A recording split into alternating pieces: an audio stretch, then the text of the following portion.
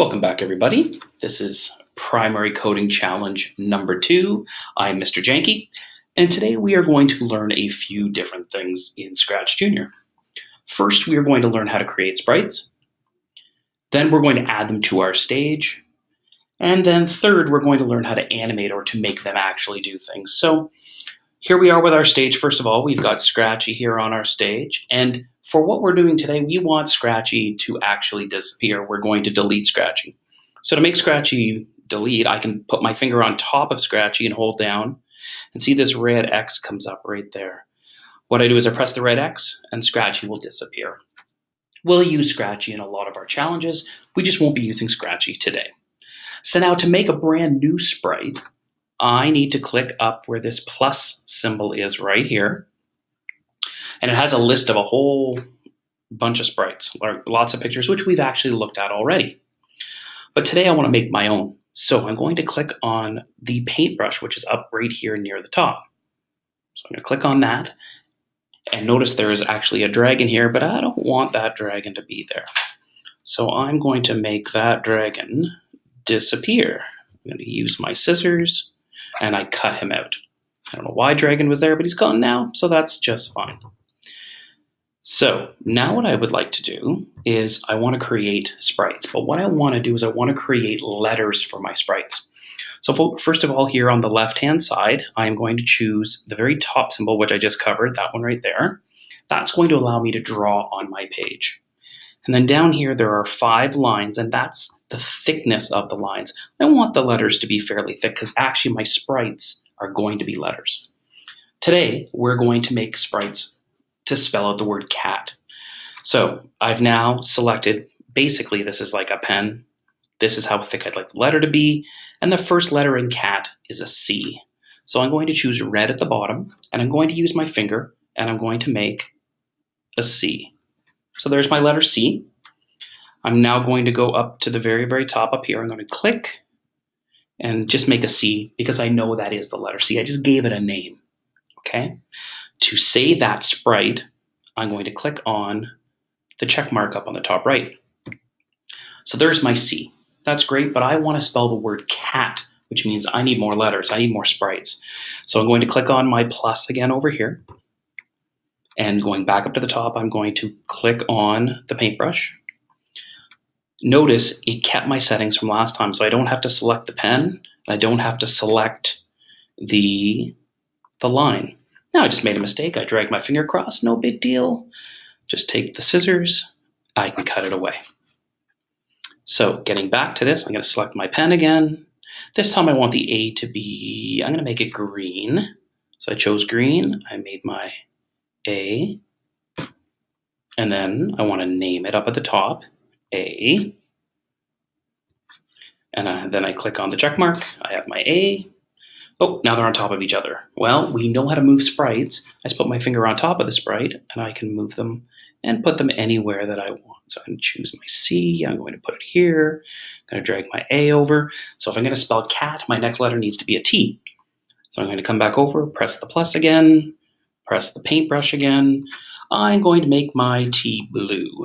So I've chosen blue at the bottom. I now drew a T with my fingers.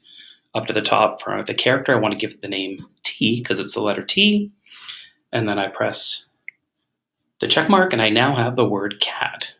But I've also decided I want an exclamation mark in there. So I'm going to add one more sprite. Plus, paintbrush, and I'm going to make my exclamation mark, I'm going to make it pink. So it comes down, and then I want a circle at the bottom. Okay, so there's my exclamation mark. Up at the top here, I'm going to name it X. Oh, that was a comma. There, no, let's try one more time.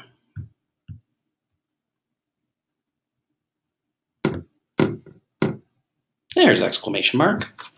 And now I've got it saved. Now I've got cat, exclamation mark. Fantastic. These are actual sprites. I've created the C, the A, the T, the exclamation mark. They're all sprites. Now I want to code them because I want them to actually do something.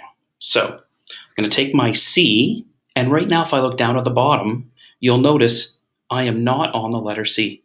If I go to code right now, it will actually impact the exclamation mark, but I want it to impact the C. I want to code for the letter C, so I go up to the C, I press the button. Now remember at the bottom, it's changed to a C. Fantastic. So to start off, I want all my sprites to start when I press the green flag. So to do that, I had to press on the yellow puzzle piece, and now I've clicked on my green flag. There it is. So now whatever the C does, it's going to begin when I press the green flag up at the top. So here we go. I want my C to move. I want it to move, so I pressed a blue box. I'm going to bring this down, and I'm going to have my C move to the right or move forward, let's say 10 spaces. I'm then going to have it go up, so I've dragged down and up. I want it to go up 5. Then I want it to come back 10. And then I want it to come down 5. So if it goes over 10, up 5, comes back 10, and down 5, it should be back in the same place. So I'm going to click my finger on the green flag up the top. Oh, my C turns backwards. Look at that. Wow. But I want it to continue doing this. I don't want it to stop.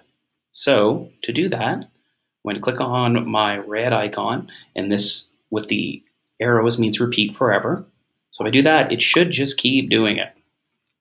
But that's too slow. I need the C to go faster than that. So now while it's still going, I'm going to click on this. I'm going to bring down my speed guy. I want him to go faster. So I'm going to put it at medium speed and put it right in the middle. Let's see if he speeds up now. That's better. A little bit faster anyway. Okay, now I'm going to stop them. So that's what the C is going to do. The A, I want the A to get smaller and larger, smaller and larger. So to begin with the A, I'm going to click on yellow, then I want to bring down my green flag because that's what's going to start it. Now to resize an object, I click on purple. And if you notice right here, but I think we did this before, larger, smaller, larger, smaller. So what I'm going to do is I'm going to bring this over. I'm going to make the A get about 20 times larger. I don't know how big, that might be too big. And then 20 times smaller, which means I want them to get big and then come back to regular size. Big, come back to regular size. So let's see what happens to the A. Perfect. And I want that to continue. I don't want it to stop, so I put on continue forever, right? Now the T. The T, I'm going to start again by choosing start on the green flag. Now the T, I want it to spin. And I want it to spin fast. So I'm going to bring down my little man and make him fast. And I want it to spin. So if I click on the blue blocks and over here, see how they have the turning function? I'm going to bring turning, and I can leave it at 1. I'm just going to make it 10. It doesn't really matter. Because in this case, I'm going to make it rotate forever super fast. So let's watch the T. And it's just going to keep on going. Now I'm going to stop it and reset. So we know the C is moving. It's doing basically a rectangle. The A is getting bigger and smaller.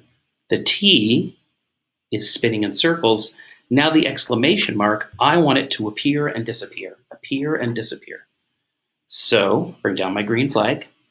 To make things appear and disappear, I need to click on my purple puzzle piece. And here is disappear, appear. So I'm going to put disappear, appear, and go back to the red and continue it forever. Let's look at all the code really quickly before we run it. If I click on the C, it's going to go medium speed, over 10, up 5, back 10, down 5, and repeat forever. We go to the A, bigger by 20, smaller by 20, forever. T, moves super fast. We're going to spin forever. And then the exclamation mark, disappear, reappear forever. So now when I run this, let's see what it looks like. I'm going to press the green flag up at the top. There goes my C, my A is getting bigger and smaller, my T is spinning, and my exclamation mark is disappearing and appearing.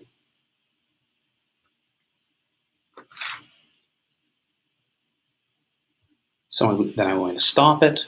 I pressed on the red stop sign. I'm then going to click on the white arrow with the X up at the top that's in blue, and it resets everything.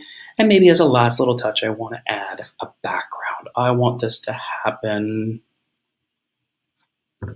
somewhere where it's cold, like it's about to be here, freezing cold. So here we go. I'm going to start it, and now I have cat. It's animated.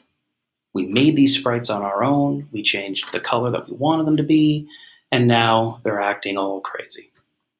So I hope you enjoyed this challenge. What I'd like you to try to do is maybe try to do this with your own name, or if your teacher has words from the word wall, or anything you're learning in science or social studies, if you have any curriculum, any words that you could code, I want you to try that out. I'm going to stop that now because I think I'm starting to get dizzy. Thank you very much, and have a great time with Primary Coding Challenge number 2. See you next time.